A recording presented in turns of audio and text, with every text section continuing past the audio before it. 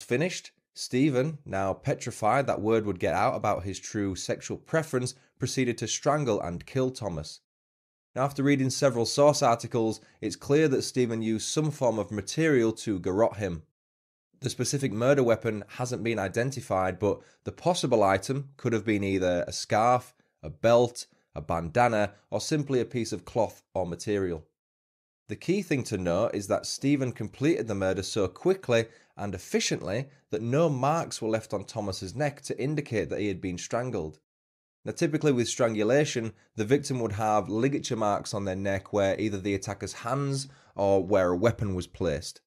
It makes you think, was Stephen just ridiculously stronger than Thomas to the point where not much force was required, or, frighteningly, was he calm enough to complete the act without excessive force?